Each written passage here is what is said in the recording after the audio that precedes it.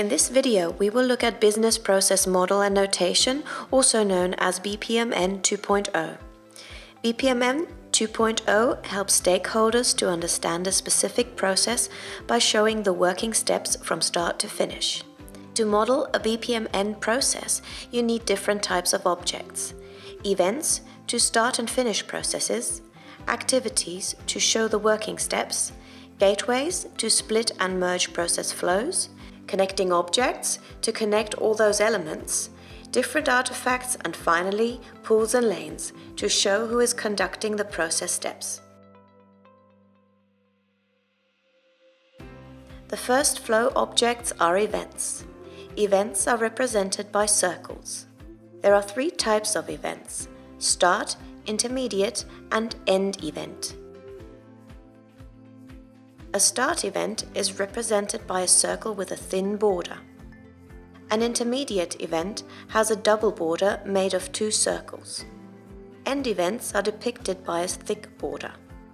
Events are triggers to start, modify, or complete a process. Let's look at an example. The start event triggers the sequence flow of the process. A state that occurs during process execution is represented as an intermediate event. The flow will only continue when the event has occurred. The end event indicates that the process is finished. Tips and tricks. Please note, the name of an event is always formed by at least a noun and a verb in passive. Sometimes, events may contain an icon to define the event trigger. For example, an envelope in the start event indicates that the process will start as soon as an email is received. This is not the only icon we may find, there are many more.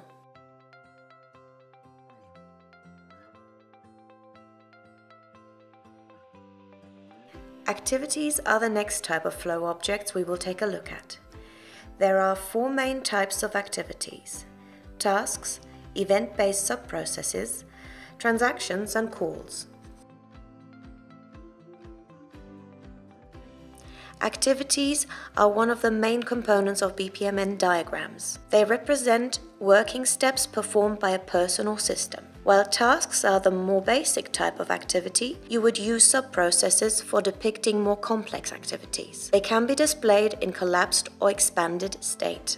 As with events, you can differentiate between various task types to define the character of the task more precisely. There are those that must be executed several times in succession, marked as loop, and multiple instances that must be executed several times in parallel, respectively in sequence.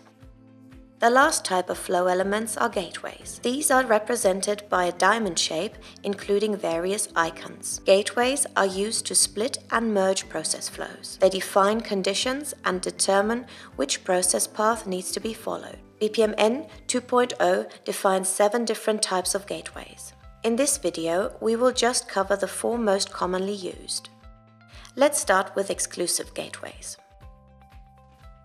Exclusive gateways indicate that just one condition or path is allowed. These are so-called exclusive decisions. They are used for process loops and returns. Parallel gateways come into action when all outgoing process paths must be followed. Only when all incoming paths are fulfilled, the process flow continues. Inclusive gateways are used when it is possible to follow one or multiple process paths. When merging, it is necessary to wait for the completion of all previously triggered paths. Tips and tricks. It is often recommended to model a task before an inclusive or exclusive gateway.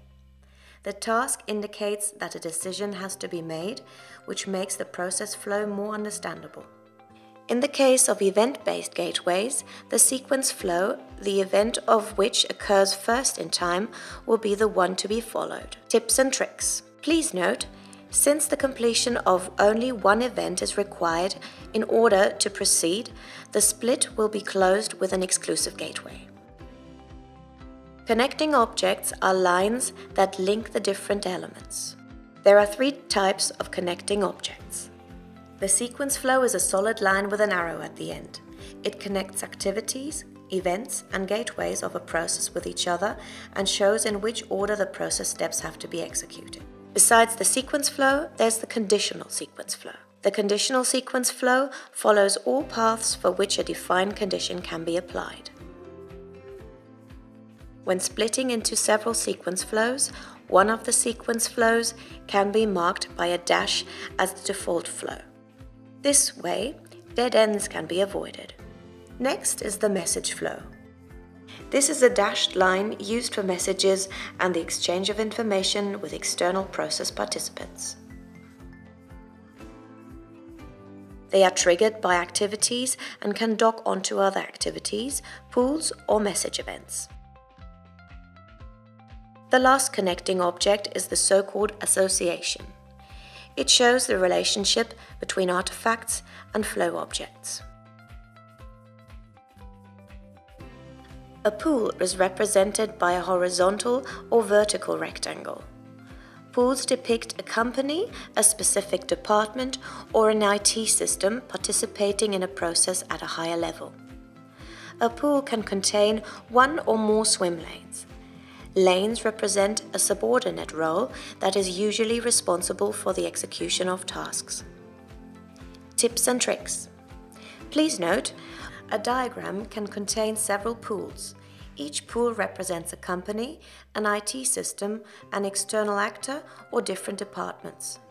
If a diagram contains multiple pools, it is called a BPMN collaboration diagram. Artifacts bring an additional level of detail to BPMN diagrams. We can divide artifacts into two groups: standard artifacts and additional artifacts. Under the category of standard artifacts, we will find data objects, groups, and annotations. Data objects represent documents that are used in a process. This could be already existing data in the form of an input or data resulting from an activity, which would be depicted as an output. A group is a visual element that clusters objects that are related in content. This helps to understand the model but has no effect on the process flow. Annotations enable the modeler to explain a particularly complex part of the BPMN diagram, just like a little note. Under additional artifacts, we may find further artifacts developed by BPMN software developers to enhance the process. These can be, for example, roles, applications, standards, risks, and controls. A role is a combination of the same areas of activity. Applications are IT systems that support the execution of process steps. Standards represent requirements for the process execution. These can be company guidelines or official international standards. Hazards that may occur during the execution of a process can be depicted as risks. Controls are regulatory guidelines to minimize those risks. Congrats! You've gotten to know the most important BPMN objects. With the help of events, activities, and gateways, you can now model all necessary process steps. Connecting objects, pools, and lanes help you to visualize who must perform tasks in which order. Standard and additional artifacts enrich your process by providing information such as which documents are needed and where risks may appear. You are eager to model your first BPMN diagrams yourself? Then register for our free trial version of Big Process Design. Start to improve your processes today.